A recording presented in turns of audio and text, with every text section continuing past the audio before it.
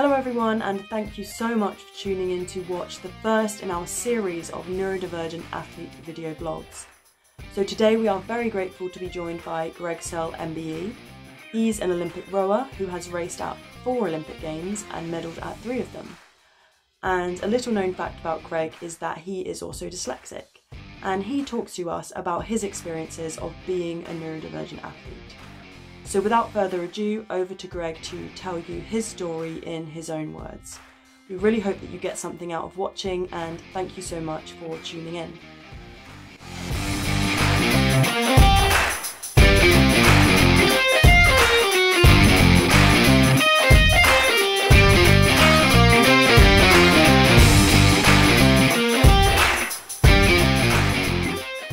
I had the resources to be a good rower. I got into the pair with my brother. We had the real strengths and weaknesses of rowing with a sibling, which was he could get the best out of me, and we had that. But there was also sometimes quite fiery, and so we won in 1992, and that was fantastic, obviously. Then we did the coxed pair again in '93. And I think there was a time then when I wanted to grow up and be more my own person, which was the story I told you about when we were rowing along one day. And I guess all I could say was that we had a very set pattern, which was he was the older brother and was sort of the brains of the operation. And I was a sort of strong physical person who sat in the stroke seat and did what I was, more or less did what I was told. And I think in '93, I remember a particular session when we didn't have Gary Herbert coxing us. So we weren't getting very great leadership from within the coxing seat. So we had to take it on ourselves. We had this bit of an argument on the water, and I jumped over the side and swam off. And I swam off at Molesey to the wrong bank. I came out on the sort of, the Hampton side, if anyone knows that stretch. And I had to jog off down the bank to get away from the boat in the middle of the river. And then I crossed the bridge onto the island, climbed through someone's garden, and then swam back into the correct side on the Molesey side.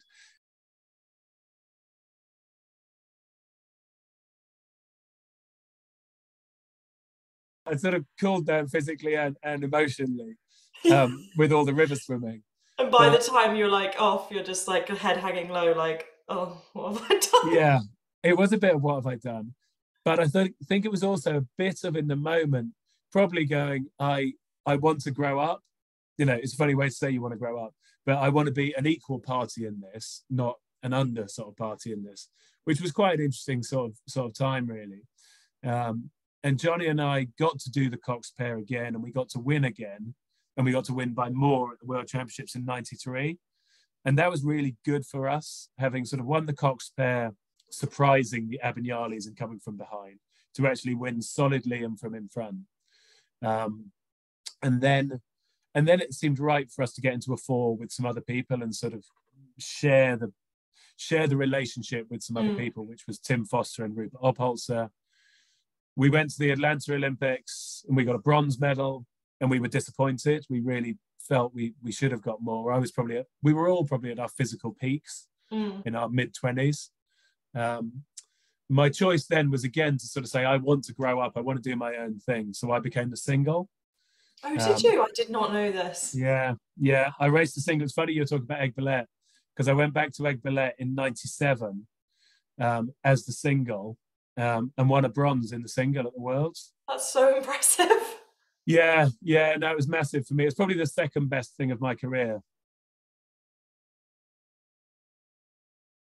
So all of that time was a very important period for me of becoming more self-aware, and possibly, just growing up, being a bit less of a dick, which in some ways, I maybe was quite insular and thought that I would always keep winning by just doing the same things, but actually realizing, no, I had to think differently and do some other things and experiment a bit.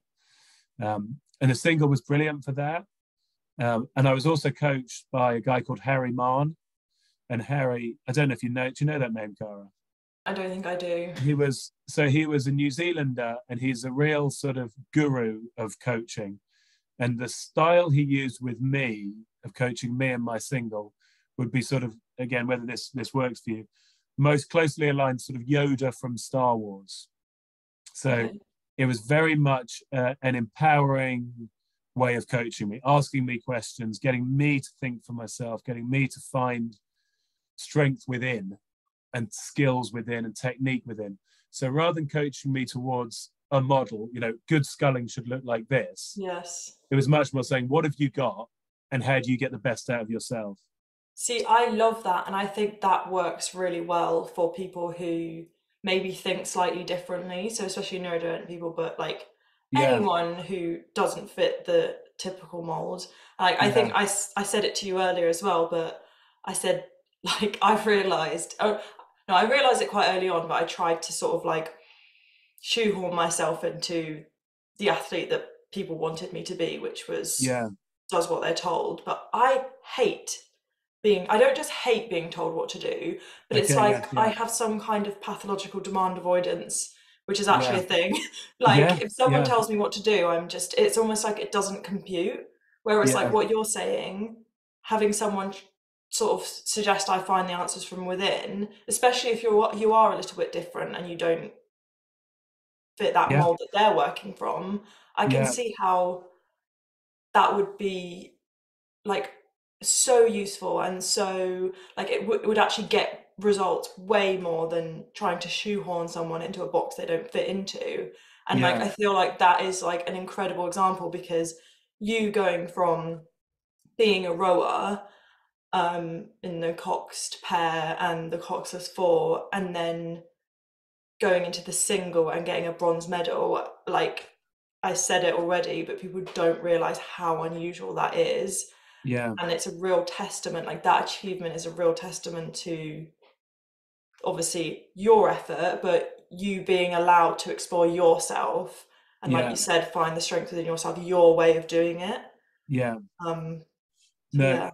And Harry really let that happen. And as simple as an example, I remember going to Henley to race in the Diamonds at Henley for the first time in '97. And a couple of things. One was I came down for the first race, and I can't remember who I was racing, but I'd won the trials. I was pretty fast British sculler. And Harry said to me, on a scale of 1 to 10, how up for it are you? And I said, well, we're probably 7 out of 10, but you know, I reckon by the time I get to the start, I can get to a 9 for this heat. Okay. And he said, look, you're going to beat this guy. Why don't you go out and enjoy it? Just try and get there down to a 2 or a 3 and just enjoy being on the water and having your first race at Henley in the single. And again, for me, that was so different to anything I'd experienced before. And then, legend. absolutely. And then I remember getting to a 6-lane race and him going and me saying, right, so Harry, what's the race plan? You know, what do I do at 250? What do I do at 500? And he said, well, look, you know, the race plan is a bag of tricks. Yeah. And you know how to make your boat go faster. And I had my cues, which would be, you know, to put my hands out and feel like I'm dropping the ball, like drop the ball. And then I'll pick the ball up with my feet and all this sort of stuff. So I had all these cues, whatever they might be. And he said, well, just the race plan is a bag of tricks. When you need to go faster, get one of them out of the bag, do something to make the boat go faster, and do that until you're in front. And then once you're in front, just stay in front. And again, gave all the power to me, is what I'm saying, to go, you own it, you know how to make your boat go faster, do what you need to do to make your boat go faster, and stay in front of the other guy. So for me, at that time in my life, I think my wife, Jenny, has to take massive credit, because she is very emotionally intelligent. She asks great questions. She's really interested in people and helped me. She seemed to be interested in me, which was nice. And that got me kind of thinking and opening my brain more.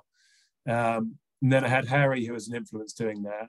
And then I joined this company, Lane 4, which had a lot of sort of psychologists, sports psychology into business. So they would need me to tell my story to help me understand that, to help the group understand that. So I might tell a story like jumping out of the boat with my brother and saying this was a bad example of giving feedback. and go, how do we give feedback in a way that doesn't make people metaphorically jump out of the boat? And we've all told these stories, you know, about goal setting and motivation and those sorts of things, so handling pressure. So I had to figure out what were my life stories that were meaningful to anyone else. And they helped me understand my life stories by doing that. So I think I became much more self-aware, and I raced the single in this period.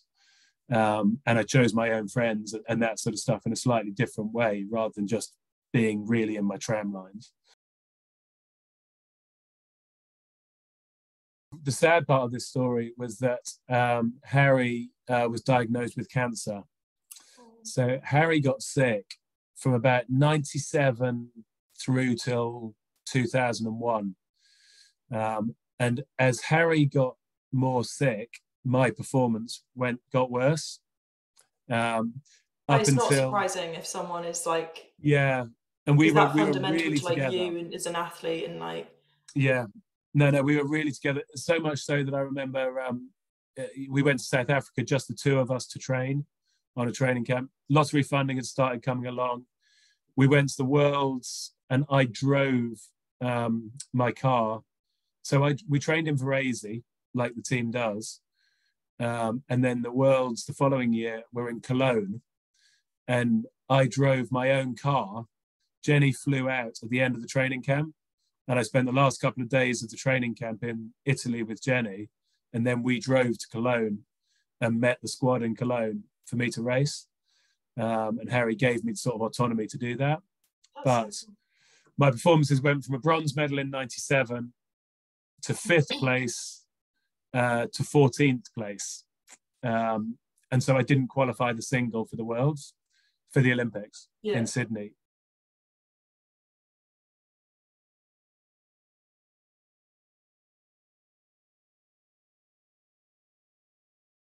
And I shouldn't overlook Steve Gunn, who was my coach at Hampton School.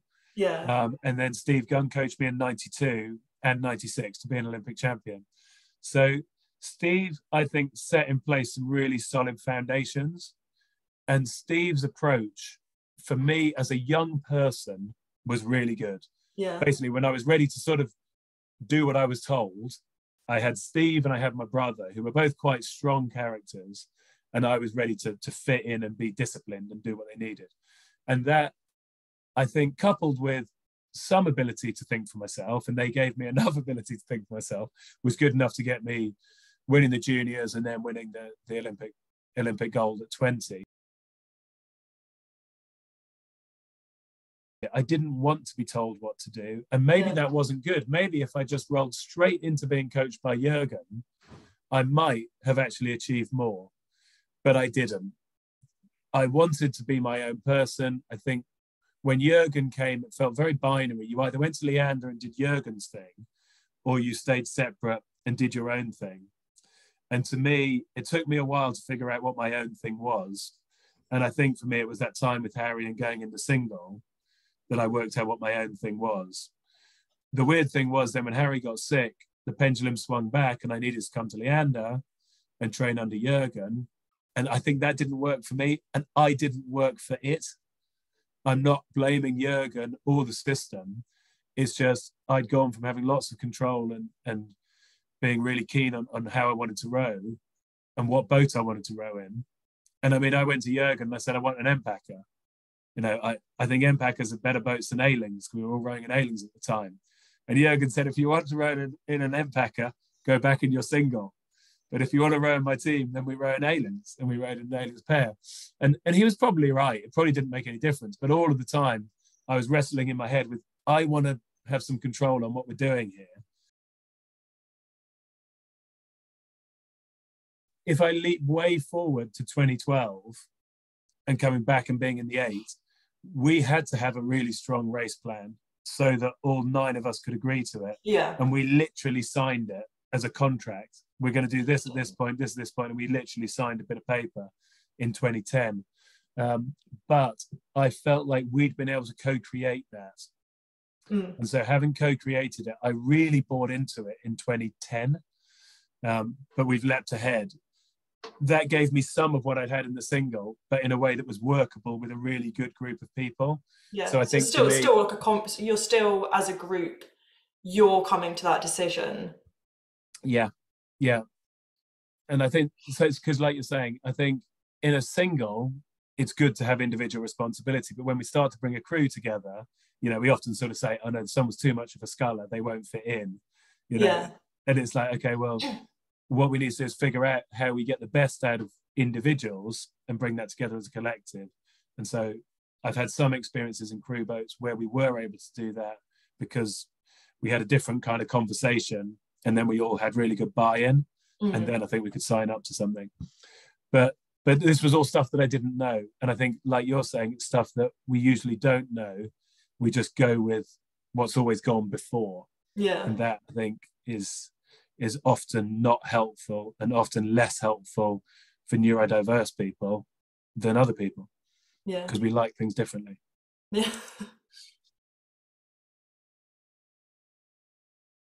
And I was really excited to come to Caversham in 2010 because suddenly it was full of MPACers, and That's why you're excited. Felt really excited, and I felt like I could choose to be part of it. So I think it was that element of choice which was different.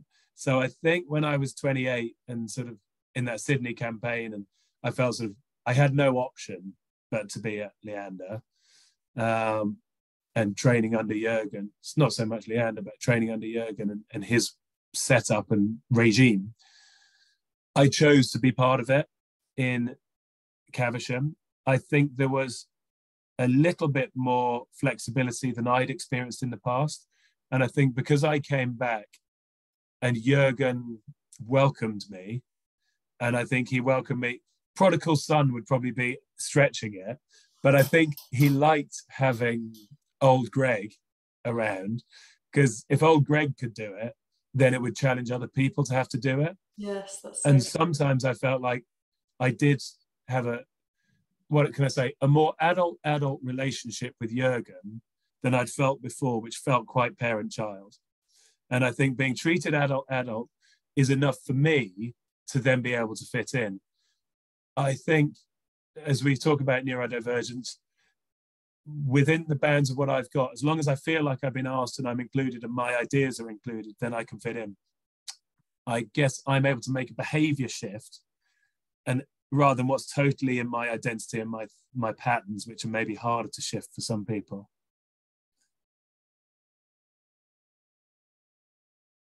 And so, now age 50, I mean, like I say, I think I've found what I'm best at work, which, as I say, it's still, I suppose, knowing my strengths, which are doing the basics really well.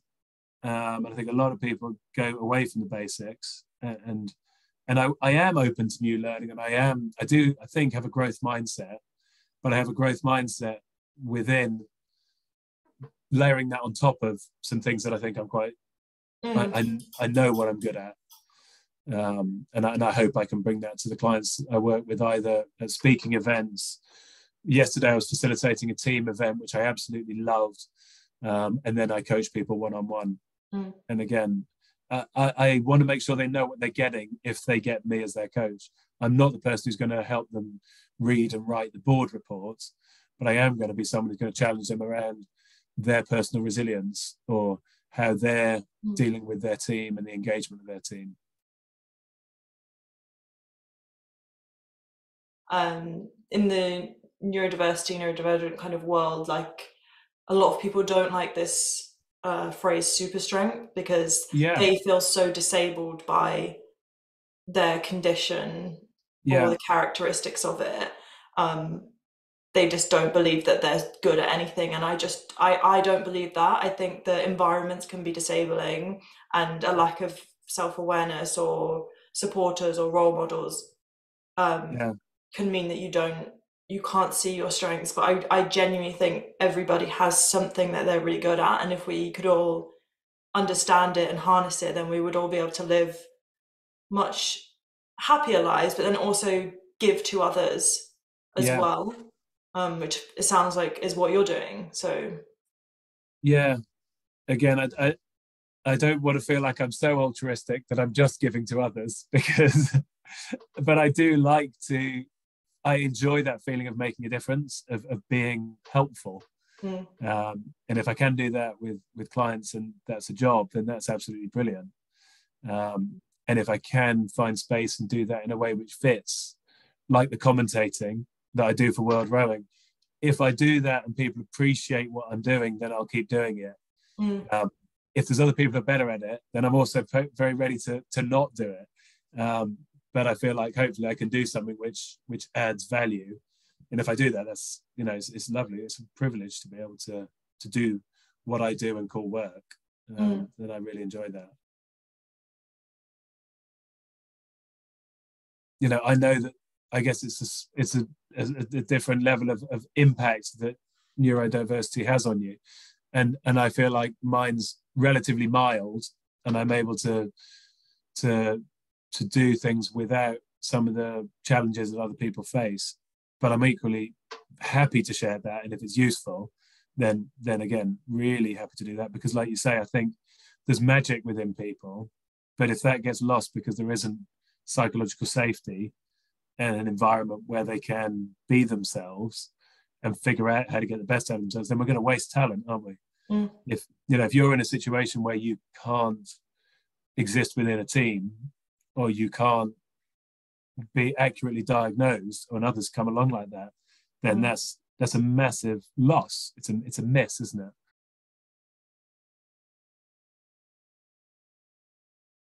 Well, I guess if anyone's still with us, we can say thanks very much for listening to the whole of this talk. Thanks we so hope you've much enjoyed for it. watching and listening.